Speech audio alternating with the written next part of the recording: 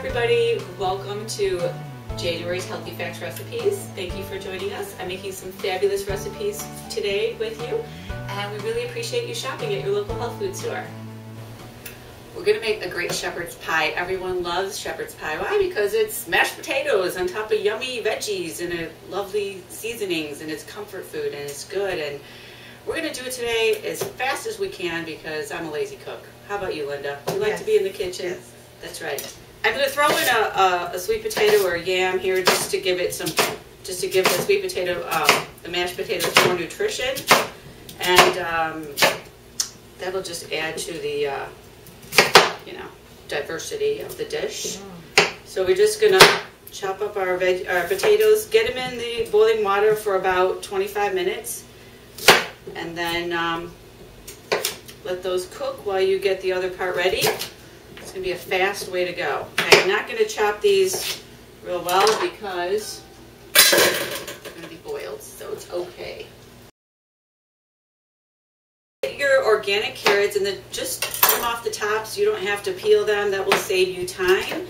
And there's really good nutrition on the peel, so we don't need to peel them. So I'm just going to kind of get this chopped and get this in some also boiling water. Get your water started. So we're cooking the carrots and the celery at the same time as our potatoes. You can also, add anything to this dish. Mushrooms, zucchini, whatever. Shepherd's pie is so versatile. There's a lot of different things you can do. In the bottom part of our shepherd's pie with the cooked carrots and the celery, I'm just going to dump a bunch of things in this big bowl, and then we'll put that at the bottom of the casserole and then put our mashed potatoes on top, right? I'm going to use a can of lentils, and you can use a ground beef substitute or meat if you're a meat eater. So there's a lot of different variety. Mushrooms would be also a good addition. Walnuts would be good. Walnuts has nice meaty kind of texture when it's cooked like that, especially in combination with the lentils might be nice. So I'm going to put in some lentils and a can of diced tomatoes. I should drain those, so I'm going to drain those. And then just going to put in some minced garlic out of the jar because we're the lazy chef today, and some seasonings. I've got some Italian herb blend and some thyme, a little salt and pepper. And when I mix all this, I'll taste it, layer it on the bottom. It's going to be quick and simple. Put the potatoes on top.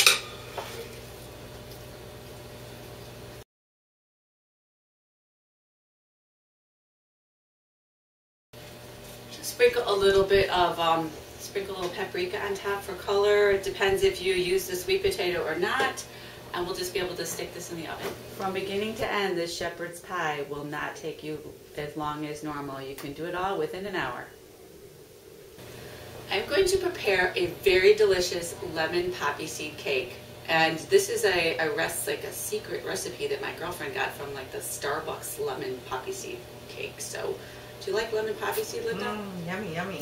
It's good. This is a good one. Sounds good. Yeah, and instead of a lot of butter and oil and eggs, it was just, I revamped it, and it was still delicious, and I'm very excited about it. I made it several times.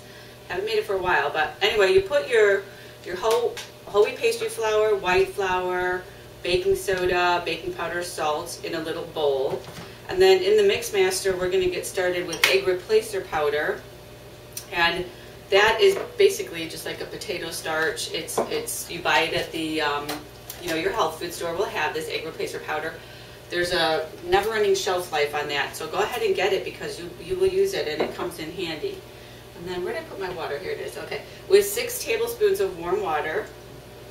Probably should have done that in one of my smaller mixing bowls. We'll get that going, and that'll kind of fluff up and combine, okay? And then we'll put in some organic cane juice crystals once this is going. We have some softened Earth Balance butter. You can buy the sticks of Earth Balance. Just let it sit out.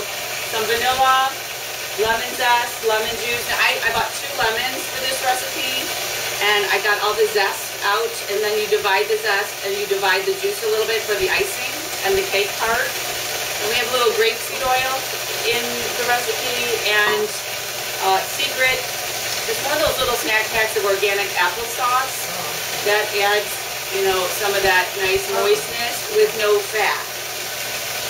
And then we're just gonna no fat. That's right. Okay, so this is looking pretty good. I'm gonna add the sugar.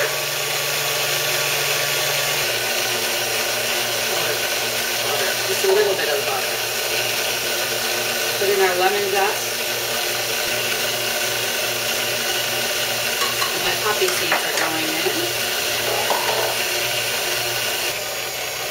Turn it lower to add your flour so it doesn't flour mixture. That's a great looking. So it doesn't fly all over the place.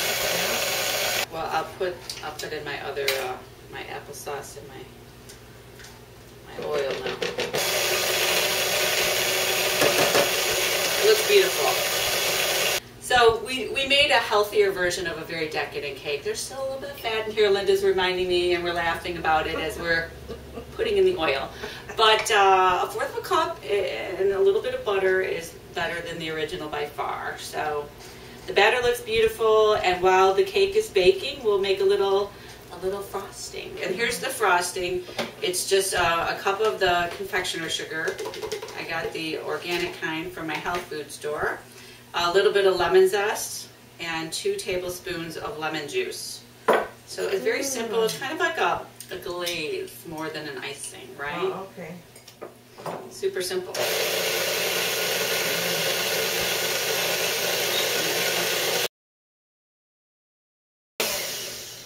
That's it. It's done. So we'll put this on the cake when it's cooled, and it's going to be delicious.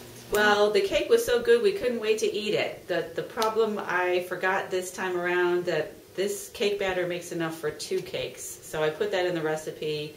Go ahead and do not overfill the cake pan like I did because it dripped over and kind of burnt the edges, but it's still delicious. Well, this is just a lovely little quinoa salad that you can make ahead and eat all week long. And quinoa, as we all know, is a very nutritious and wonderful grain. It has tons of protein, all the essential amino acids. And what I did was I just baked it in the oven. This has been cooled off a little bit, but it's a great way to make your quinoa and your brown rices in the oven. You just put a little coconut oil in a covered casserole dish, you need a lid, and put it 1 part grain to 2 parts water. I put a bouillon in here as well, which is optional, but it makes the quinoa taste delicious right out of the oven, which is fabulous. It's about 60 minutes at 350 degrees, and you know what? It's just super easy. So then I have some chopped spinach. That's always good. Now, this is baby spinach that I bought, and if you buy the fully mature spinach leaves, they're going to be actually more flavorful. But I'm being lazy again, so I went with just the package of the baby spinach, and it was just easy to chop up, and I'm doing things kind of lazy today, you know? That's okay. That's okay, because we're busy. It's cold outside. Yeah, and it's cold out here in the Midwest. That was some green onion, scallion. Use the whole part of the green onion to the green part at the end, because that's good. And this is an allium vegetable. It's a cancer fighter. Really, really good. The celery, again, we are using more energy to digest celery than it's like a negative calorie effect. This is good stuff. And with that natural sodium and just being nice and crunchy, the celery is just a wonderful addition. So we need some color. And to kind of be our bit of our sweetener, I'm using these mandarin orange packets. I got these at the health food store. You can use regular navel oranges. You can use, what else? Sweet. You can use some dried cherries or any kind of dried fruit. But the oranges are going to add a nice little bit of sweetness. Red, something red, because we do need to think about color. Color has all the variety of nutrients, and it's also beautiful to look at. So I'm using these cherry peppers. They're kind of hot, sweet, and you can use prime colors. Yeah, go with colors. You can use, look how pretty this is looking. Yeah, that's pretty. Can you see? Grape tomatoes would be a nice addition. Roasted red pepper could be your red. And then I had some parsley on hand. I'm a big fan of parsley, so I'm just going to throw that in. Now that's optional. Everything's optional. This is just like throw your stuff together, and but this will be nice to have all week to eat. And then These are slivered almonds, and I put them in the oven for about 8 minutes at 350 degrees. Now, this with a little salt and pepper could be your end product, because it's just going to be flavorful and delicious and nutritious. And you can, like I said, you have some for company. You can eat this all week long. You can give some to the neighbors, and it was super easy. You can also add a little bit of a dressing or a little bit of a oil, but just don't overdo it, because that's, again, we're trying to watch our fat. I would just add a little salt and pepper. Yeah, pretty color. So we're gonna let you guys eat it without the dressing, just to see what we get a little vote in house today. Okay. Okay.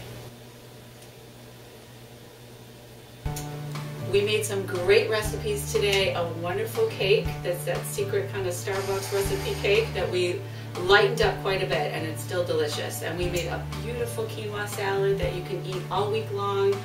Remember to make your greens in the oven. It's just an easier, quicker way to do it, no thinking. And we made some beautiful shepherd's pies that were fast and easy and delicious and healthy. Enjoy your January and take care of yourself. You're worth it. I'm Jill Lovnick. Thank you.